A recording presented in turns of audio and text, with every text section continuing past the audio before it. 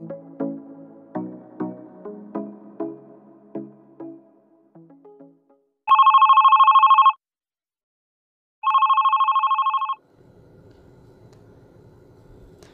back to my channel. It's your girl Amanda here.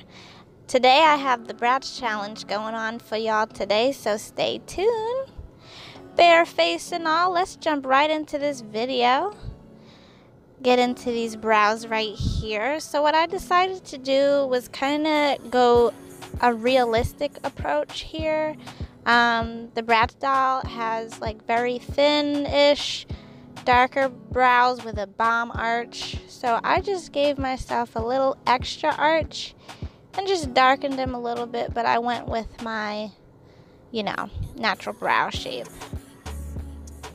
Just fill it on in right here for some fleeky brows, okay? Ooh, and then we finish the other one. Hey girl, hey, bam, bam, bam, bam, hey. Alright, so now we're going in with Colourpop Concealer in Medium Dark 32. This is, oh my god, this concealer is bomb. This is great for just carving out your brow, especially with this wand applicator. Bomb. Love it. Alright, blending it out with the e.l.f. concealer brush to look even more fly. Going in with the Kiko Milano Neutral Base Eye Primer, because you know we gotta prep these eyes, y'all. And then a trick for y'all, I'm gonna go in with the RCMA No Color Setting Powder, and I'm gonna set my eyes with that. And this ensures that you don't have any creasing when you go to apply your eyeshadows. Boom, get with it. Here's the Juvias Place Masquerade palette. I'm gonna use that. Oh girl, we need to, I'm hitting pan. I went in with that brown eyeshadow, which is going to be my transition shade, and that just preps the eye for the upcoming colors, y'all.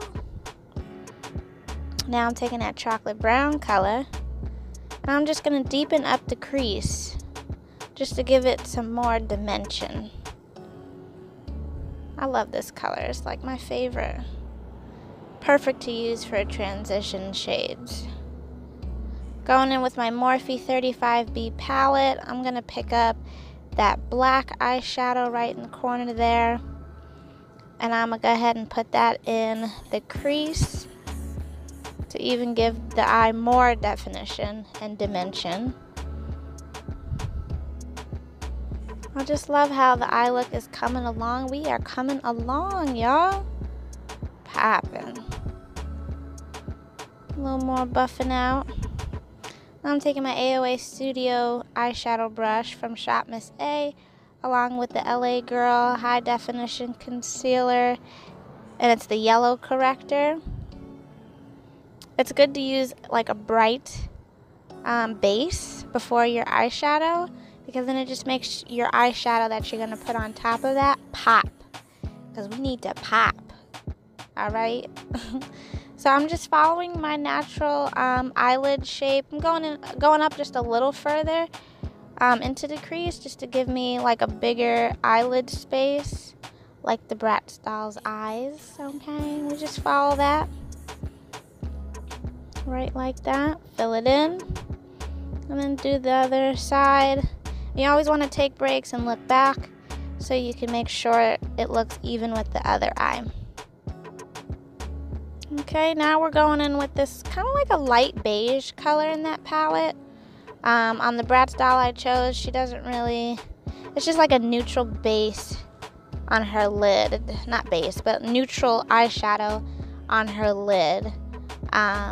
So yeah, that's why I chose that light beige one. And you're only going on where you have the concealer. Try not to go over the line that you made. Then we're going to go in with NYX Epic Ink Liner in the color Black. I'm going to just extend the liner out just a little bit. And then I'm going to go up and I'm going to make the wing, not wing, but the liner a little bit thicker than I normally probably wouldn't. Just to give my eye the illusion that it's like bigger and elongated. And I said wing because I usually do wing liner, but for this look I'm actually not gonna wing it out that much because the Bratz doll eye don't got no wing liner, so we're gonna keep it simple. Okay, and the ends don't have to be so perfect because like you see here, we are blending the ends out just to kind of make it look all in one. Not like there's a harsh end to that eyeliner. Now I have these Amazon lashes I found. I really love them. They're long and wispy. I actually cut them in half just to put them kind of towards the middle and then the end of my eye. Because with the Bratz eyes, their lashes are kind of like from the middle to the end, making that eye look more elongated as well. Alright, and I just apply my lashes with my hands, y'all. Alright, now you know we gotta clean up them edges, so I just took a little Q-tip with makeup remover and clean up the edges. Just go up diagonally and you have that crisp, sharp edge. Because who don't like a clean look? Now I'm going in with the Black Opal Beauty foundation in the color Truly Topaz and Kalahari Sand. Let's see. I'm gonna spray my beauty blender with setting spray. That's another trick.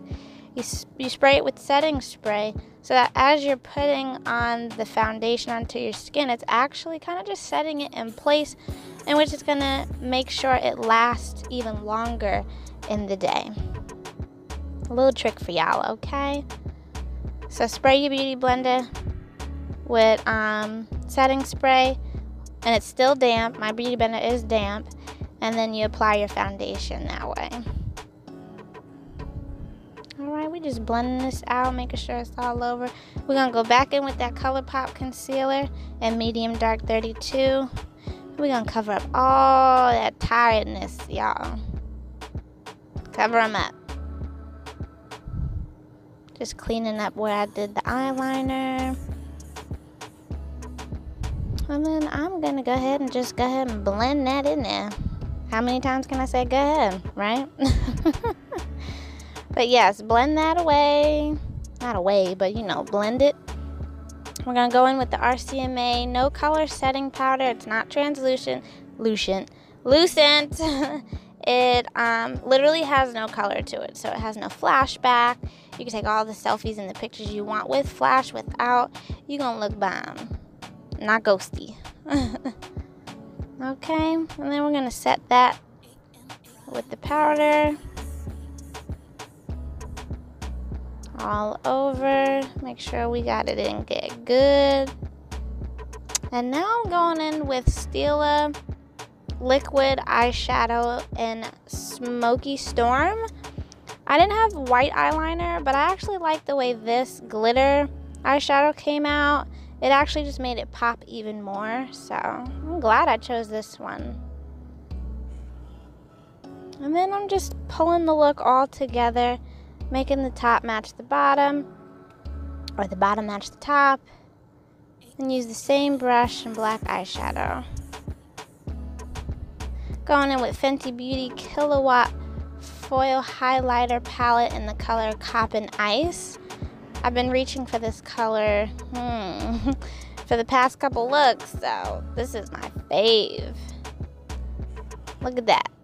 Bam, bam, bam. And then back with the NYX Epic Ink Liner in black. I'm just giving myself little faux lashes. It's kind of the way the Bratz doll eye looks underneath. So I thought I would do that too. And it came out really cute. Me like. Alright. On to the lips. We using Morphe lip liner and Sugar Pie. We're gonna line these lips. I don't really overline too much, just a little bit, because you know the Bratz doll's lips is popping. They juicy. So I just gave the top the top mainly a little more shape, just like the Bratz doll, but still keeping it, you know, keep it real, keep it simple. Nothing too crazy. Going in with Fenty Beauty Mademoiselle lipstick in the color Freckle Fiesta. Love this lipstick. Just gonna pop that in the middle. Mop, mop, mop. Yes. Add a little more. You can always add a little along the way to your liking. I'm gonna go back in with that lip liner and Sugar Pie from Morphe and just blend where the lipstick and the liner goes.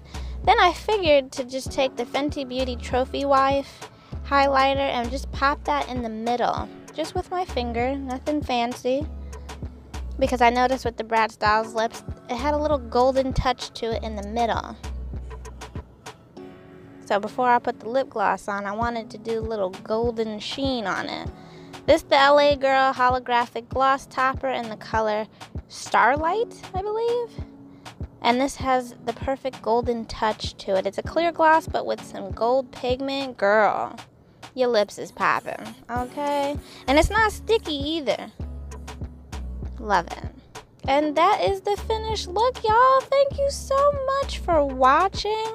I hope y'all loved it. Comment down below what you thought. Come back, comment, share, subscribe, please, and thank you. I will see y'all soon.